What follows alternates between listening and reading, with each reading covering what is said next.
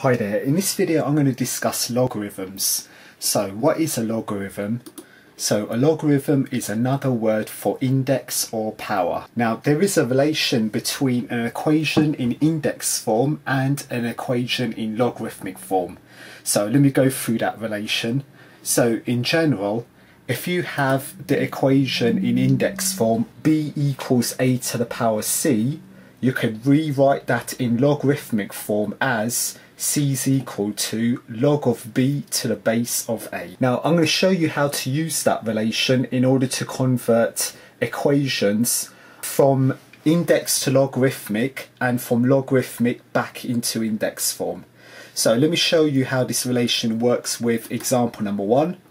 So in part A, we need to express in logarithmic form 1 over 5 to the power of minus 3, and that is equal to 125. So let me show you how this relation works. So back to the paper and pen. So here is example 1 part A. 1 over 5 to the power minus 3 is equal to 125. So let me write down the relation again. So b equals a to the c. So this equation is in index form. We could rewrite this in logarithmic form as c is equal to log of b to the base of a. First of all, what I'm going to do is let me make a comparison between the equation, which is currently in index form, with this part of the relation, which is in index form as well. So let me take a red pen. So we can note first of all that a in this case, the base is 1 over 5. So let me make a note that a, the base, is 1 over 5. How about b? So b, so if I take a green pen, so b, by comparison of these two equations, b is 125. So let me make a note, b is 125. And how about c? C, by comparison, is minus 3. So c minus 3. So I compared these two equations, which are in index form, in order to work out what a, b and c are. Now it's just a matter of substituting a, b and c into the relation which is in logarithmic form. So if I substitute a, b and c into this part of the relation, c is minus 3. So minus 3 is equal to log of b is 125, to the base of a is 1 over 5. So as you can see, this equation in question, currently it was in index form. So it was in index form and I wrote it in logarithmic form. So I have another example that we could do. So back to the screenshot. So in part B, we need to express in logarithmic form 2 over 3 to the power of minus 2, and that is equal to 9 over 4. So let's see how this example is done. So back to the paper and pen. So let me use the same steps as what I've used to solve part A. So first of all, let me write down the relation. So b, a to the c, c is log b to the base of a. So second step, we need to figure out what a, b and c are. So if I compare the equation in index form with this part of the relation in index form, so let me be consistent with the colours. So I used red to obtain the a term. So if I compare, a, I can notice, is 2 over 3. So let me make a note that a is 2 over 3. How about b? So b, I used a green pen. So b is 9 over 4.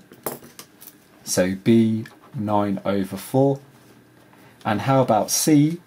C is minus 2. So c minus 2.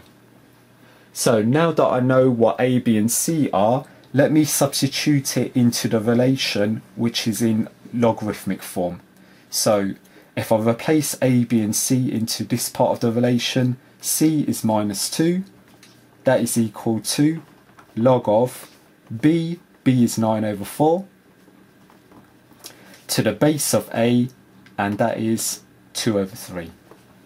So this should be the solution to part B. Now I have another example, so back to the screenshot, and example 2 part A, we need to express in index form this equation which is in logarithmic form. 3 is equal to log of 64 to the base of 4. So back to the paper and pen. So here is the equation in logarithmic form. 3 is equal to log of 64 to the base of 4.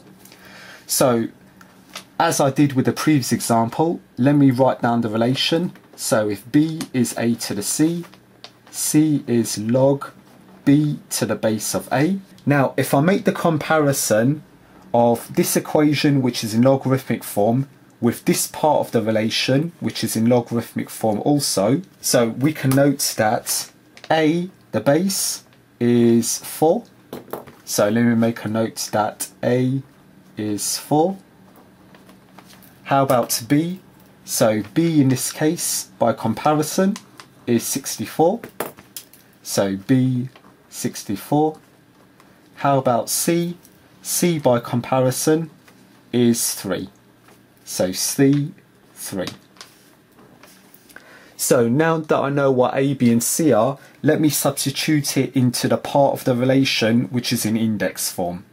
So B in this case is 64. That is equal to A, which is 4, to the power of C being 3. So the equation in question was in logarithmic form. So this equation was in logarithmic form, but we wrote it in index form with the aid of the relation. So that completes example 2 part A. Let's try another one. So I have another example. So back to the screenshot. So example 2 part B, we have to rewrite this equation currently in logarithmic form in index form. So minus 2 is log of 1 over 25 to the base of 5. So let's rewrite this in index form. So back to the paper and pen. So as I did with the previous example, let me jot down the relation. So b, a to the c, that means c is log b to the base of a. Let's have a quick comparison to figure out a, b and c. So if I compare the equation in logarithmic form with this part of the relation in logarithmic form as well, we can note that a is 5. So a is 5. How about b? So let me take a green pen. B by comparison is 1 over 25. So b is 1 over 25. And how about c? C in this case is minus 2. So c minus 2. So now that I know what a, b and c are, let me substitute them into the relation which corresponds to the index form. So b in this case is 1 over 25. That is equal to a, which is 5, to the power of c, which is minus 2. So that completes part B of example 2. So that completes the example, and that also sadly ends this video. So I hope you found this video helpful. I hope you enjoyed the video. If you did enjoy the video, a like is very much appreciated. Do plenty of practice related questions, and I hope to see you again. Thank you.